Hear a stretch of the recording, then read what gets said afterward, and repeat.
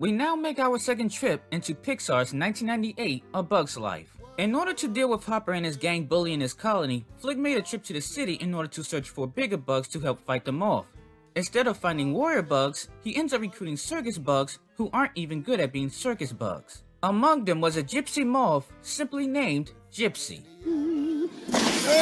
Stage is the other way, dear. Yes, of course. Gypsy was voice played by Madeline Kahn, who had passed away a year after the film's release. Not only was the beautiful and majestic Gypsy assistant to Manny the Mantis, but she was also his wife. Once called to perform, neither her or her husband could save a show where it became more entertaining to heckle the performers than watch. Manny? Manny! Then after the last-ditch effort to use the idea of setting somebody on fire to save the show went up in flames, Peachy the Flea fired Gypsy and the rest of her co-workers. She is next seen alongside them drowning her sorrows at a bar, where she and the others soon had to avoid a fight and took the whole place down with them trying to get away.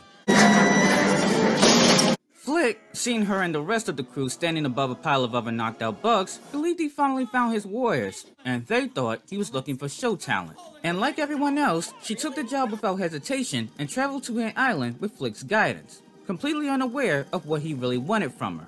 Once they landed, the ants took to them rather quickly once they saw Flick was with them, and that gave Gypsy a chance to show off her colorful wings.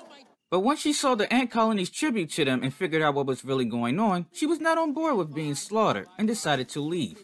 Flick trying to beg them not to go causes her and the others to land near a nest, where they get into a confrontation with a bird, and to make matters worse, Dot was hovering above in serious trouble. Heinley gets stuck between the narrow hole in the ground while distracting the bird away from Dot and Francis. It's here, Gypsy makes a distraction save of her own and leads the bird away. Once the bird was chased away, she soon returned to the ant colony a hero with the rest of her co-workers. And like the rest, she kept up the charade a little longer, as it was hard resisting real cheers and little kids wanting an autograph for once. She then went on to help assist in creating the fake bird that would help scare Hopper and his gang away. At the height of when the ant colony was beginning to relax and not worry about vicious grasshoppers for once, Gypsy and the others had grown to really love the ant colony and didn't want to leave after Flick gave them the green light to do so. But then a small problem arrived in the form of their old boss PT, who wanted to hire them back after Flaming Death ended up being successful. He exposed Gypsy and the others as frauds and landed Flick in trouble, who was then banished from his home. When the colony couldn't gather up enough food and the Queen's life was at stake, Dot went to bring Flick and the others back.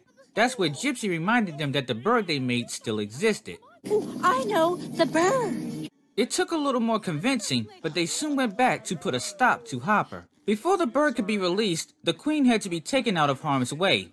Using the signature Chinese food card knack with her husband Manny, Gypsy emerged from the box after switching places with her and gave the signal to send it flying. Hopper had soon suspected something was wrong, and the bird now needed to go quickly while Gypsy was fighting to pull him off Manny, who was now getting choked to death. After the plan literally goes up in flames thanks to PT, she is eventually seen standing united with the rest of the ant colony to finally take down Hopper and his gang once and for all.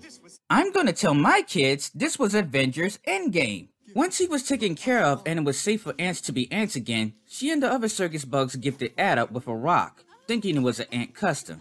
Gypsy and the others soon take their leave, with the colony launching its own version of fireworks to celebrate them on their departure.